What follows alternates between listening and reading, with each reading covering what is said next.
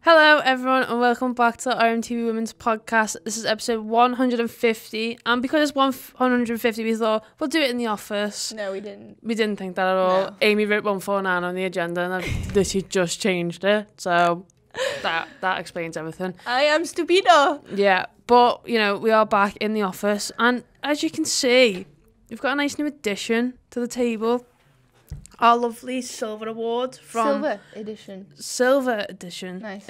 Our lovely award from last week's Football Content Awards. So a big thank you to everyone who voted for us. We were both very shocked. Did not expect anything. So I woke up to it. That was a lovely wake up morning message. Instagram tag. Yeah. Reply. And me just saying congrats. I know. Thumbs up. Well done. Yeah. But yeah, thank you again for everyone who voted. It's really very much appreciated. That's why we won the award. Oh, nice. Chemistry. Yeah, it'll go lovely with our other one. So, which it was there, but it's been demoted. It's been apparently. moved. It's been moved. I think it's upstairs somewhere. So we'll put a picture on the story of them both together. Fire on the arm. No.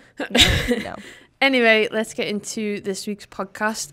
First protocol on today's agenda is obviously Liverpool's game last Wednesday. To be exact, we faced Aston Villa in the Conti Cup. Yes. A nice little 5-4 win on penalties. It was only halfway through that I remembered that this game does go to pens. Oh yeah, I hadn't a clue. I'm gonna be honest. Yeah. Well, I was with Emma and I was with Kiva. And then there was a few lads from them for a wrap there, and we were all just like, oh, this goes to pens if it's 1-1. And then, so, you know, we thought that's going to be exciting. The one thing I want to point out about the penalties, which I did not like, and I think everyone will agree with me, is that when Aston Villa won the toss, they went to the other end of the pitch where the fans weren't there. And it's like... Why? Why would you do that? Like, I get the whole, like... being psyched out by the crowd and blah, blah, blah, but... I mean, it's not like it's a packed stadium. But there was a lot of Aston Villa fans in that. And all the fans were together. Okay. So all the fans were together in the main bit, but then they went the other end, so I'm like, random. Why would you not go the other end? So that was the only... So you couldn't see any in, really? No, you, like, literally, like... So, like, all the players obviously got their back to the crowd when taking the penalty, so it's a bit... It was a bit stupid, but that's the only downfall. But I thought it was a really entertaining game. Yeah, Riley Foster had a good match, I thought. She's obviously, I think the goalkeepers has been a big talking point for us the last, like, 2 seasons. Who starts, who doesn't, who rotates for the Cups, who doesn't. But obviously Foster got the nod for this one. And she did really well. But it's really interesting to go up against a WSL club, isn't it? And obviously... We won on pens, but we held our own against Aston Villa, I thought. Oh, yeah. I think, like, the biggest takeaway probably is the fact that, okay, yeah, we've that's the first time this season that we've come up against a WSL side. Obviously not having the best start to the Championship. I mean, okay, that's a bit harsh. We had an okay start. Could have been a lot worse, could have been a lot better, put it that way. But this is the first time we've come up against opposition in the league where we're trying to be, and to come out with a good result from that. And I mean, they could have easily walked all over us, but they didn't. Like, as you said, like, we held our own and obviously pulled a goal back after going down, which shows quite a lot of resilience from the team. So yeah, I mean, it's great news. And you know what I mean, like, they're the nights that you live for in football, like late evening, going to penalties. I love evening kickoffs. It's amazing, isn't it? Yeah. Like, the floodlights, you go into penalties, like, the suspense is quite high. A good atmosphere, like, with both sets of fans in. So they're the moments you sort of live for in football, and it's just great that we were able to come out on top. You know what? We were all right on penalties, you know. Yeah, We've won penalty shootouts quite a lot over the seasons. Yeah. Don't get me wrong, I hate penalties when it's your own team. It's not a choice. Stand it. Yeah. But yeah, like, don't get me wrong, we obviously went 1-0 down inside the first 2 minutes. Wasn't the ideal start. I thought on the break, on the counter, Aston Villa looked really sharp. Yeah. But yeah, like you said, then we obviously held our own against them, and obviously Leanne Kiernan absolutely on fire. Oh, she's at the last couple of games. 3 points. 3 points. I think it was 4 goals in the last 3 games, which is, really good. Good return. Nice. Touch wood. Yeah, and she's also beat her goal tally this season for the whole of last season. So amazing. Because she's one of the players that we highlighted in pre-season as a new player coming in, and can she get the goals for us? Having only scored 3 for West Ham last season, and here we go, is the proof's in the pudding. Do you know what I mean? She's done it so far this season for us. You let her settle in, and then she gets the goals for us. Yeah, and that's exactly right. Like, literally settled into the team.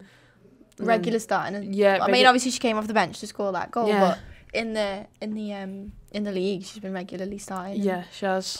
She just looks really hungry for it. Like, whenever you see her on the pitch, whether she's actually scoring a goal or she's assisting or just impacting on play, she's just raring to go in every occasion. She's got so much energy. Yeah. And 9 times out of 10, if you're in the right position and you're working hard, it's going to fall for you. So she's getting all the credit she deserves now. Yeah.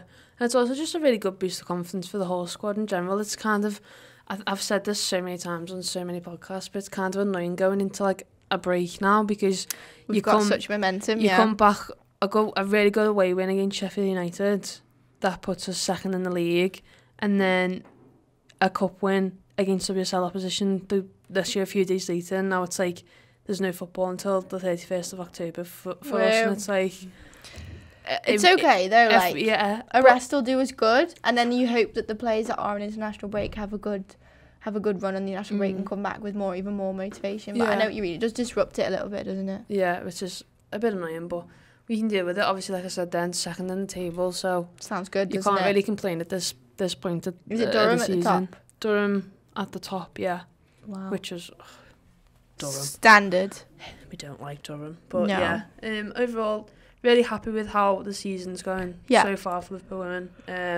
Like we said, could be better, could be worse. We were in a really different position, I think, this time last season. So even a couple of weeks ago. Even a couple of weeks ago, you were like, I think we sat down. I think the last podcast we didn't hear, we sort of highlighted like we thought the world was ending. Yeah, because we're very dramatic like that. Yes, but, I keep looking at the screen, not the camera. I don't know why I'm doing that. We're not even on it. It's like a picture. It's like a picture of a mountain. Everyone who has a Mac knows which mountain we're talking about. It's the one that's very narrow at the front and expands and expands wider to the back, and it's got some really deep blue sea with a couple of waves crashing. This is a novel I'm speaking here. Tom thought he was doing well by not putting us on the screen, so we but can it's actually a map. There's a couple of abandoned rocks around the outside. I'm getting sidetracked. Lovely skyline. I reckon that's a bit like in Harry Potter where like Dumbledore's like buried and there's like a little island close by with like loads of trees. I reckon that's what that looks like. It looks like the Mamma Mia Island where they go up the stairs to the top of the church. Do you know you can't get married? You can't actually go in that church. It's not. You can go up the walkway though, can't you? Yeah, but it's not open to the public. Oh, that's really sad. So sad. Imagine what if you wanted to get married there? You can't. What if you wanted to be like just get married outside and like the just like on the get stairs. married on the steps, innit? Yeah. Okay. Yeah. Get a donkey. All right. Yeah. Yeah. Moving on. We'll move on. Some UEFA news. So UEFA's announced its support for the UEFA Women's Champions League further this season. So UEFA's new Queens of Football campaign celebrates the Women's Champions League, building up to the final. Some of Europe's top players will be immortalised in art and displayed in a unique exhibition. I thought Tom was putting Was that Doja Cat? Oh my god! How did I know that was Doja Cat from just that? It doesn't look like... Was it? Go on, put it back on. You can't get it off. You can't get it off the screen. It's definitely Doja Cat. It's the heels from the Go Down video. Oh, the actual like Red Band Office anthem. Yeah. We love it. No one can see this right now, but it's quite fascinating. He's absolutely screwed it up. You've ruined me mountain. I can't do anything. Anyway, we'll immortalised. I love that word. Immortalised. Sounds a bit spooky. Yeah, in art, but very Halloween theme. We need to do a Halloween themed video. No. Well, we have a game on Halloween, so our next game is Halloween. Oh yeah. So it's against Lewis. I have to get some. Lose. I never know. We've been doing this for nearly 4 seasons, and I don't know whether it's Lose or Lewis. We'll have to get some sweeties for the box. But anyway, yeah. Europe's top players will be immortalised in art and displayed in a unique exhibition. Apparently, it's being projected onto the more remarkable Turin Palace. Is that in Italy? I don't know. I think it is. Is it? It is. It's in Italy. It sounds. It's where Juventus play. It's Turin. Okay. That one. Okay. Yeah. I'm right. I am there. I'm right. Okay. Yeah. Anyway, so having quadrupled the tournament prize money to 24 million. Well done. And announced Dazen. I believe so. As the Women's Champions League first global broadcast partner earlier this year, UEFA demonstrates its continued commitment to increasing the prestige and profile of its Premier club competition by showcasing its stars through the Queens of Football campaign. If we remember, we'll put the link in the description. We forget. We never remember, but the thought that counts. We'll do our best. If not, just search UEFA Queens of Football and it'll come up. But yeah, it's nice to see that each season there's something just a little bit more added to the Women's Champions League. My only thing is... Go on, tell me your qualms. It's the name. Queens of Football. It's a bit stereotypical, isn't it? Can't it be stars of football? Do you know what I mean? Yeah, like... Then project them onto the sky. Oh, yeah, but who's going to be like this? All the time. Stargazers. But yeah, do you know what I mean? Queens of Football is just a bit weird. I mean, I understand why they've done it, but it's a bit it's much, the very stereotypical. Yeah, that's my thing. I mean, it's nice what they're doing. You never know. You might see a bit of Frank Kirby on the old Turin Palace. You know what I mean? Italy. In Italia. But yeah, no. Should we go? Oh God, you say every podcast there's always something, and you're like, should we go? We never go. We'll go. Okay. We're not going. We're not going. But yeah, no. It's nice each season there's something new added to it, and I think another building block for building the palace of women's football. Tom, help me. Each season it's nice that there's something new added very true, to help the Women's Champions League. Yes, I agree. No, but in like all seriousness, this competition is like the biggest in like men's football. Stop missing. It's like the biggest in men's football. Like, I don't care about any other cup competitions, but the Champions League and obviously the Premier League. So the fact that there's this big new hype for Women's Champions League as well, and I think Lyon deserve a lot of credit for that. They've obviously boosted it really well. Barcelona as well. Barcelona have done a lot for their women's team most recently. They've won it, and then obviously Chelsea in England getting all the way to the final has really boosted it as well. And then obviously all the new deals on the TV and stuff really helps push it, and seeing the adverts for it. It's just getting bigger and bigger, isn't it? Yeah, so little things, well, I don't know if you call it a little thing, but things like this can sort of, although we may have our little qualms with it and being nitpicky about things, it's really important that these things happen, because it's just another thing to sort of help build it all up. Oh yeah, we need to be grateful, don't we, really? Yeah, stop taking the mick out of the names. I'm not taking the mick out. I just think it could be a better choice of words. I think it could be a better choice of words as well. But I agree with you. That's only if we're being really picky about it. Well, that's only Yeah, I agree. It's nice. I like it. I think it'll be a nice little spectacle, so I think we should go. Spectacle tonight. Oh God! If you want to pay for my flights to Turin, in Italy, can you get a direct flight from Liverpool to Turin? I don't know. You probably get one from Manchester. Can you get a boat? We're not going by boat. No, we're not going. We should go private jet. We'll drive. Euros tunnel. Here we go. No, it'd be me driving. Why?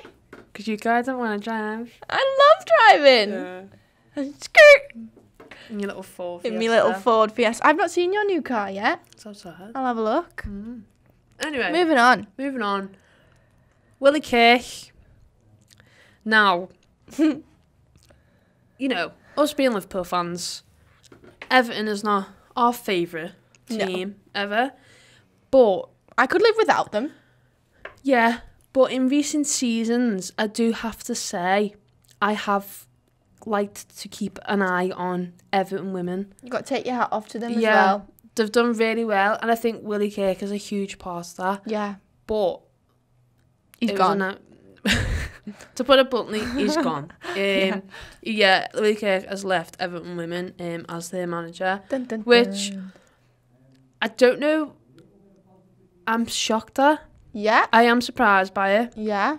They've obviously not had the best start to the season. No. But they're doing all right. They're doing okay. You know what I mean? I didn't think they'd necessarily been awful. Do you know what I mean? No. Like, they were winning some... I think they had a really tough run at the start of the season.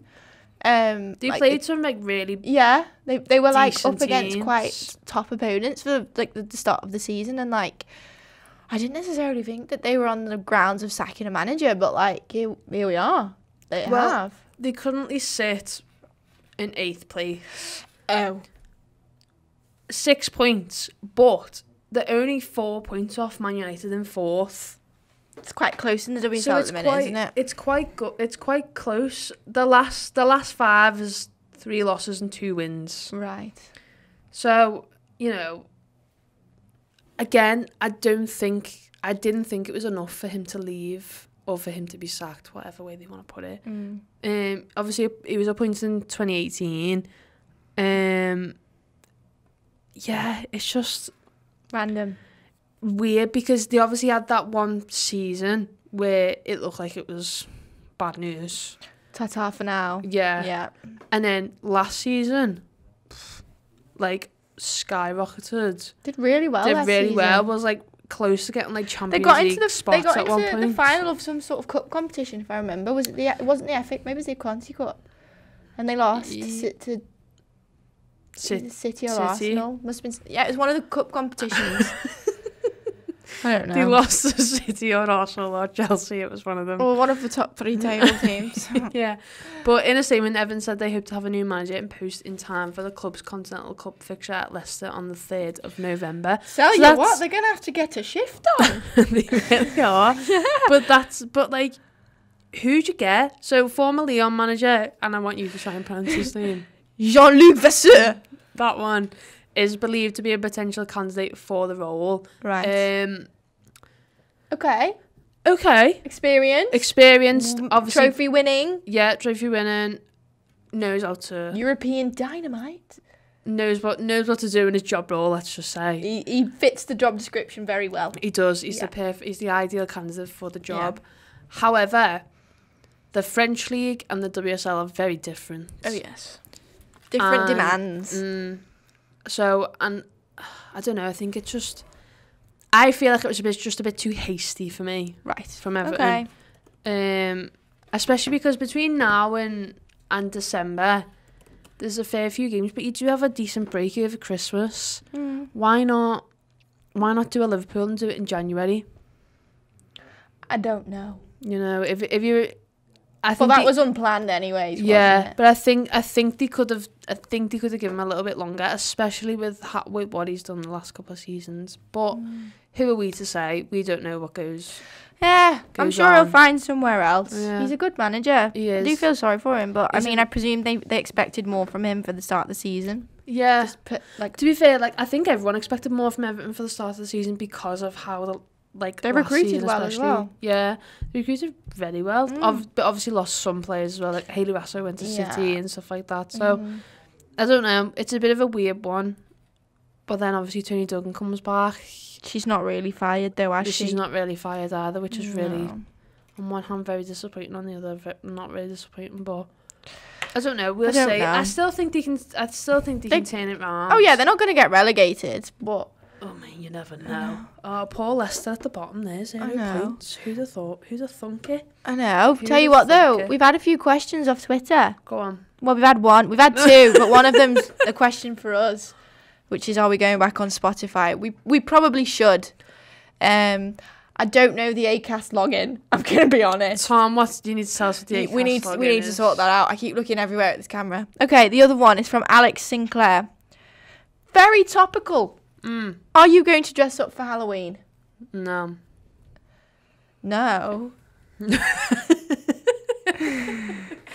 I don't any year, you know. Don't do. I am dressed up for Halloween. I'm gonna since I was carve a about pumpkin. 7. I see. I don't even do that. We're gonna carve a pumpkin. I don't like scary things, so Halloween's not for me. Right. Okay. It's not my kind of vibe because, like, Amy could scare me right now when she's sitting next to me. So you could, yeah. So Halloween's just not my thing. Even when like the new Halloween Kills movie or whatever it is, the Michael Myers one that comes on the advert for YouTube, I have to mute the laptop and like look away because it freaks me out. Is everything okay?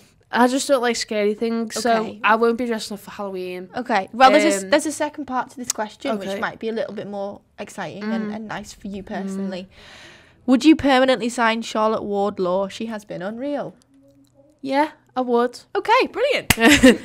No, but that's the short answer. The long answer is, when she came here, we were like, who's this? Who's this? Like, what's she gonna bring to us? What can she offer?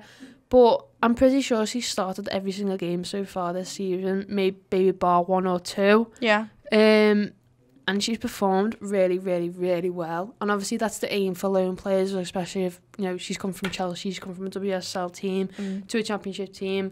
The aim of the game is for her to play as many minutes as she possibly can this season. Yeah. We've offered her that, and I think she's getting it. She's performing really, really well. She obviously got her first goal against Sheffield United as well, was it? Where was Sheffield? Yeah, it was. Mm-hmm. Yeah, it was. Yeah. I was second guessing myself then, but it was. Tell you what, though, on like the flip side, it's going to be down to her decision, isn't it? Chelsea probably are going to look at that as well. Oh, she's doing really well. Let's keep her. I think her heart is probably with Chelsea. It probably is. So it comes down to that decision from her. For the end of the day, I'd happily keep her, though. I'd happily keep her, and like you say, her decision there, like, but she's also got to look at Chelsea as a team that she may not break into next season either. With the squad that they've got at the minute, it might be more of a maybe in a 2 or 3 season time. You never know. Obviously, depending on how the rest of this season goes, but so far I'm really impressed. Me too. I think she's done really, really well. I'd happily keep her for Liverpool. I think everyone else would say the same as well. Me too. Is that all for the Q&A? That is all in my book. Yes. I haven't got any, so okay, it's fine. We go again. All right then. All right. Thank you very much for watching this week's podcast. Remember to like the video, comment, subscribe to the channel. If you listen on Spotify, it means we found the Acast login. Let's just hope we have. But yeah, thank you very much for watching, and we will see you all next week with a new podcast. Bye. Bye.